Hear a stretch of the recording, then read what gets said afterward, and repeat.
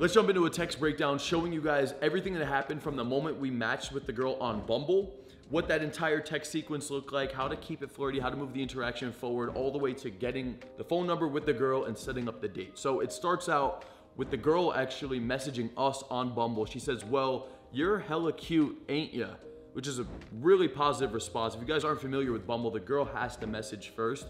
Majority of the women on this app are just gonna use like a wave emoji or just say, hey, or hey, what's up, or hey, how are you? Which is ironically kind of funny because like those same messages, if a guy sends that stuff, like the girl's not gonna respond. But in this case, the girl actually starts out very positive. He went in and used a line taken right from the vault inside of Quip. If you guys aren't familiar with the vault, it's a compilation of all the different openers, all the different flirty lines you could use, connection building lines, closing sequences, all of that. It's a massive compilation of a list, and we update that list every month with the newest and like most effective text game lines. Okay, so this line was taken directly from there. He says, I bet you use that line on all the cute guys, winky face, which is such a good line because this is literally the exact kind of test, I guess, witty response that a girl would give to a dude if he was using a pickup line on her at the bar. I like this line because you're pretty much giving the girl it and putting it back on her. I think it's really clever.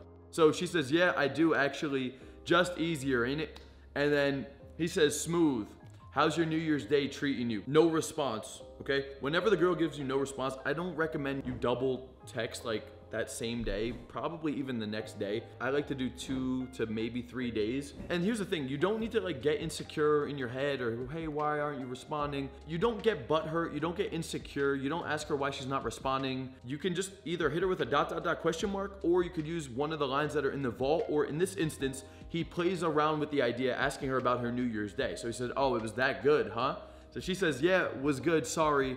It's been a busy start to the new year. Did you celebrate well? He says, no worry, I did. New Year's Day was spent on the sofa watching films with all my Christmas chocolate, LOL. This message isn't like amazing, but it is a little bit different than like normal standard, hey, how's your day going? Oh, it's good, you. So even if you're not coming in with something super flirty, make sure you have something that's unique, that gives a little bit of insight into your life, some kind of personal input that gives the girl something that she could respond to. You always want to be thinking 1 to 2 messages ahead. Hey, if I send this message, what is the girl most likely going to respond with? And then where can I take that messaging sequence to? So you're trying to think 1, 2, 3 steps ahead.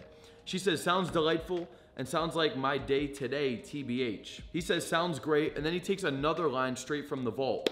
Give me the basics then. Any tattoos, kids, fun kinks, crazy hobbies? She says, yeah, man, 3 kids, full sleeve. Girls will typically do this if you ask these kind of questions, which is still okay. It's not a bad thing that she does that. It does make things like different, and it's a little joking and fun. So it's not necessarily a bad thing, but I have noticed that girls will have a tendency of saying like, yeah, 2 baby daddies, just got out of jail, blah, blah, blah, blah, blah. And then you could typically go like, oh, sounds like wifey material.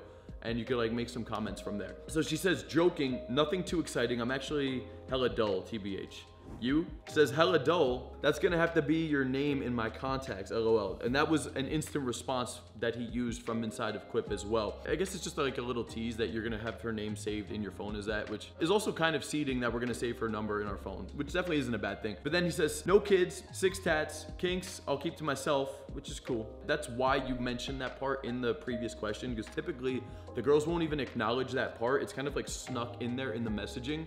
And then when she doesn't respond and you put it back on you, you could use that phrase right there to like subtly keep it a little sexual without overdoing it. And I play guitar, read, write, gym, and run.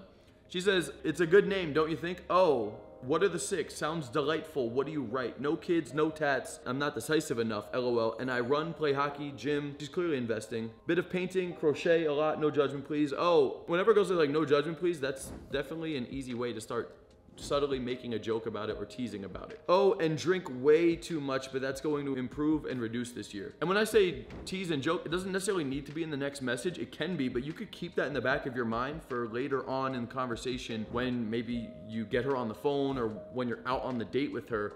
I'm always thinking about little things I could tease and poke fun at, and you can recycle those concepts later on in the conversation to continuously be respiking the interaction and just having bursts of emotional spikes and teasing sprinkled throughout. And then when you do tease the girl, you can turn those into push pulls. Like if you say that she's like a little nerd, or she's like a dork, or she's like a a little homebody, later on you could use those things, right? Like, oh, you're so nerdy, but you're low-key like adorable. You're so cute for being a crocheter. I would never expect you did that. Anything like that, right? So I like to do teases and jokes to kind of give bursts of emotional spikes, and then later on you could use those as callback humor, but then you could also start turning those into push-pulls using the tease along with you're cute, but, or you do this, but you're cute, or but you're adorable. He says, suits you, LOL, my fave is the one on the back of my arm, a woman's face with a rose coming out of the top. I write music and short stories.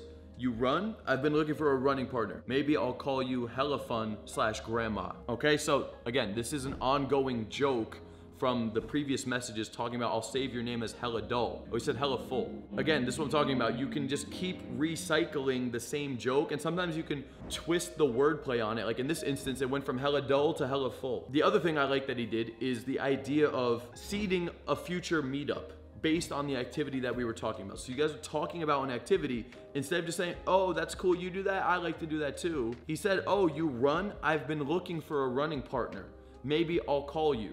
Maybe I'll call you hella full / grandma, winky face. So still teasing the girl with the callback joke, with the seeding the future meetup. So she says, sounds interesting. Out of her head, talking about the tattoo. Yeah, a little, broke my wrist a few weeks ago, and I know it was my wrist, but haven't done a lot recently, so trying to get back into it all. Yeah, I prefer super mature, but I'll take grandma. Okay, at this point, he comes back into the instant response feature, and then we crafted him this message. Yeah, prob's easier if I just show you on our date. Great way to move it forward, again, hinting at the idea that we're gonna meet up in baby steps. You don't just need boring small talk, and then it's like, anyway, let me ask you on a date. It's like small talk, but embedded into the small talk is hinting at the idea that we could do some of this stuff together, or I'm gonna show you one of these things when we meet up. Okay, so great message. And then it's good, I can ease you back into it, hinting at the fact that she's grandma and talking about running and stuff. She says, oh, I see. How far do you normally go? You look proper speedy. Like, you look really speedy. I tend to do between 20 to 30K a week. You? She said, oh my God, nowhere near that much. I mean, that's typically attractive. If a girl's into a certain activity and you can indicate to her in a non-try hard bragging way that like you're superior than her in that activity, it definitely creates some level of attraction. It's a demonstration of higher value, essentially. She also said, it's been a while though. I've taken the new year, new me seriously this year. He said, oh yeah, what are your resolutions this year? And then also in the instant response feature, we had him baby step the interaction forward more. So again, do you like wine, by the way? Probably the most simple, easiest closing sequence that you could start to initiate when things are going good. It's really as simple as, do you like wine? Do you like wine, by the way? And then you move into like red or white, or you could just kind of baby step from there. She says, well, we'll get fit, obviously, and not get blackout drunk. What are yours? Yes, I do. Red is my fave, though. He says, I want to get back into writing. Used to write short stories, but have to let it slip this past year. Good choice. We should split a bottle sometime soon, okay? So you can see, again, it's just ever so slightly moving it forward. It's, do you like wine? She says, yes. Do you like the color? Great. We should split a bottle sometime soon. Not, what are you doing tonight? It's like, we should split a bottle sometime soon. If she agrees to that, then we start to narrow it in from there, and then there will be a number exchange. So she says, oh, about what? Maybe we should. He says, all sorts. Most recent one was about a homeless man I got chatting to at train stop. What's that face for, LOL? That's the face I pull out after my half of the bottle. And then at this point, it's going well enough and the girl's reciprocating and responding positively. You don't need to keep like going in like these tiny increments. At some point, you can just realize, okay, like she's on board with this whole thing. The interaction's been flirty, like she agreed to do this.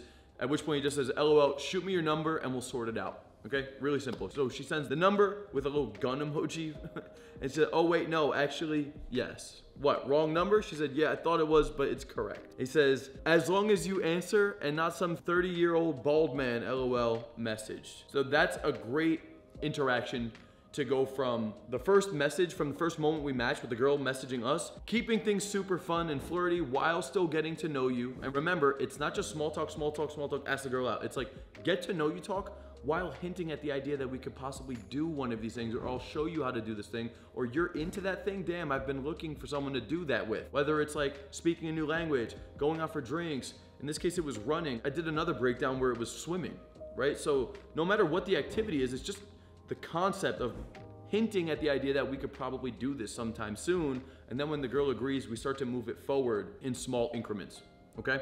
So that's that breakdown. I hope you guys enjoyed this. I hope you guys learned something from this. If you enjoyed this content, if you want to learn more about text game, online dating, social media mastery, check out my brand new mobile app. The link is in the description. It's called Quip. Okay, you can download that right now. I'm going to teach you everything you need to know about these concepts. There's also live weekly coaching calls with me, and there's also the instant response feature. So you can upload screenshots of your text interactions, of your dating profiles. We'll analyze your screenshots and give you the exact messages that you need to send to the girl to get a perfect response, to get her out on a date, so you get more women and more dates going on in your life. All right, download that right now. The link is in the description. That's all for this video. Until next time, Coach Kyle signing out. Peace out, guys.